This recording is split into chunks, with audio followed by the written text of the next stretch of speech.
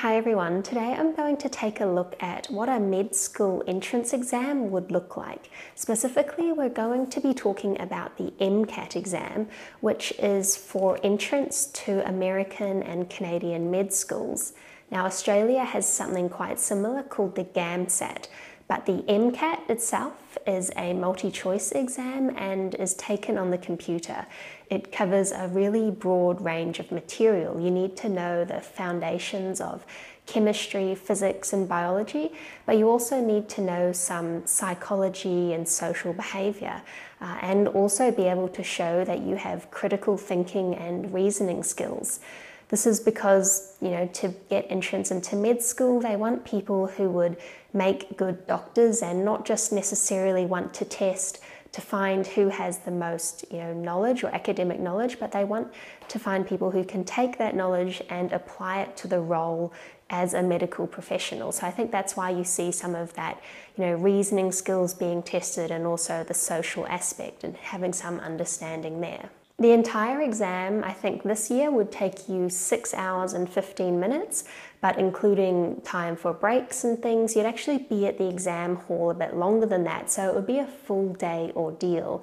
The combined physics and chemistry section is 95 minutes long, and in this video today I'm just going to be looking at some of these physics type questions to see what the scope of your physics knowledge would have to be to do well on this. This physics and chemistry section would have 59 questions, and these would range from some that are just independent questions and some that require you to read a reasonably big passage and then answer lots of questions that relate to that passage. The sample exam that I've created today and printed is just sourced from compiling lots of different sample physics questions from around the internet, and this will be a link in the description so you can download it and follow along with me throughout this video if you like. Let's have a look, and if you stay till the end of the video, I'll create a little mind map of these physics questions to help you better understand what you exactly need to know. The first few questions we have are all reasonably short and independent. We have one here about free body diagrams and understanding which forces act in which directions on an object. We have one here about essentially electric circuits, dealing with resistance, voltage, and current. Then we have one which involves a bit of fluids, so relating to the volumetric flow rate. In itself, once you understand that concept, it's a pretty simple and short calculation. Again, with some of these questions here, reasonably short calculations if you know the formula that you need or you understand the reasonably basic physics concept behind it. We have one here about dimensional analysis, which will be quite an important topic and is sometimes overlooked by people when they're studying. Dimensional analysis at any level is very useful to physics to understand if formulas make sense. Maybe if you're even trying to think of a formula from memory, you can check that it, works out and that you've remembered it correctly by analyzing its dimensions. Then we have one here about what essentially would be most useful for things like medical physics, understanding, radiation, and understanding that, say, beta rays would be deflected by an electric field.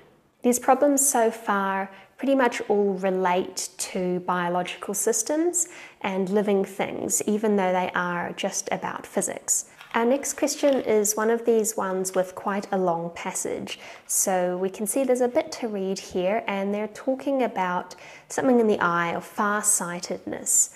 A vision problem that occurs as a result of light rays entering the eyeball but converging behind the cornea. So to understand a lot of this passage, we're talking about lenses and light rays and how they would, bend or refract at certain places and how they would come to a focus. So if we were to read through all this information, looking at the table, we can answer these next 4 or so problems.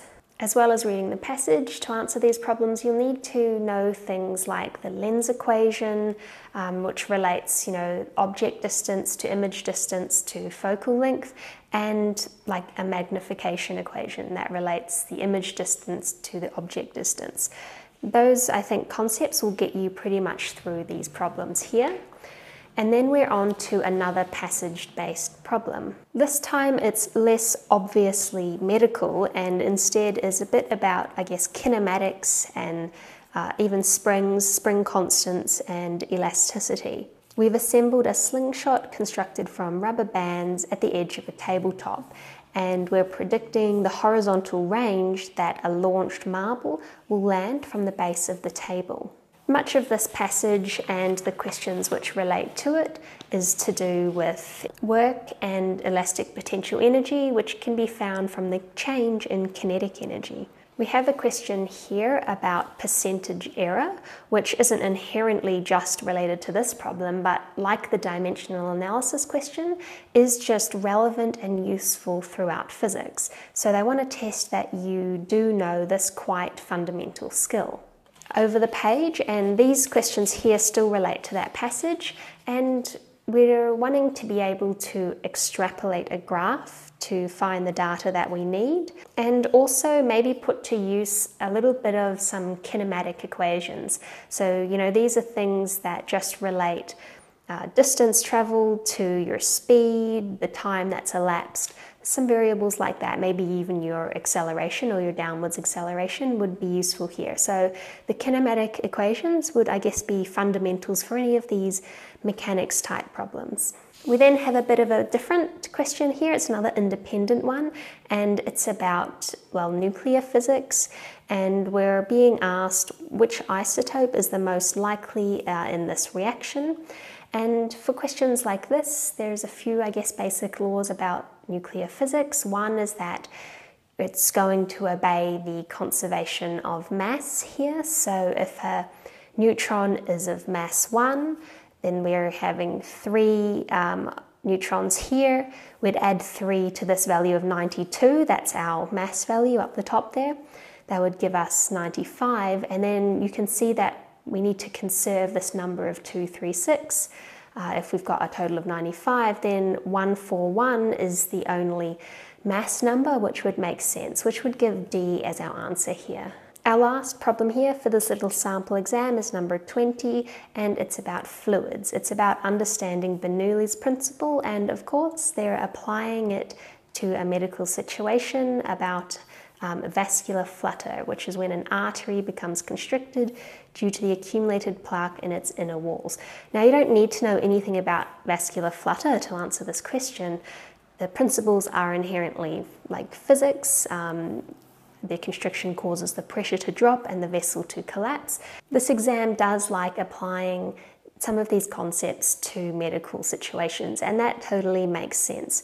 I would say that it's not actually that different to, say, first year or introductory physics in that sense. Like, even a physics course that's just physics in its own right will also have problems that relate to applications in this way, whether it's medical, biological, or even to chemistry and other things. I think especially in maybe first year university physics or introductory physics courses, it's pretty common to see physics portrayed within a passage of like applications of where it can be useful. Maybe that actually just helps people understand it better as well, if they can see how this physics is useful and how they might use it in whatever job they want to go on to do. So really, to prepare for the physics that's in this Mcat, I don't think it's going to be too much different from how you would prepare to pass maybe a first year physics exam. From looking at this exam, you might see these 5 key areas of physics emerging. We've got units and dimensions, forces, fluids, waves, and radioactive decay. Some of the essential points that you'd want to study, well, let's start with units and dimensions. You'd want to know your SI units, your unit conversions, how to do dimensional analysis. We've got a few examples here of often forgotten unit definitions, and also how to find percentage error. So we have one of these formulas here. For forces, of course, it's the usual suspects. You'd want to know how to do free body diagrams. Those are those pictures with the lines coming off them which show the forces, and apply Newton's first, second, and third laws to solving problems or doing calculations. For fluids, you'd want to be pretty good with the concepts of buoyancy, density, hydrostatic pressure, continuity, and using Bernoulli's equation. It often takes a little while to build up some intuition in these concepts, so I'd say maybe this could be a bit of a focus area, because usually people already have a bit of an intuition or at least a bit of experience with things like forces, more so than the fluids section. For waves, you'd want to be able to know about light and sound waves. You'd want to be able to use and apply wave properties such as the wavelength, speed, frequency, and amplitude of a wave. You'd want to know how sound is produced, and for sound waves, how loudness is quantified.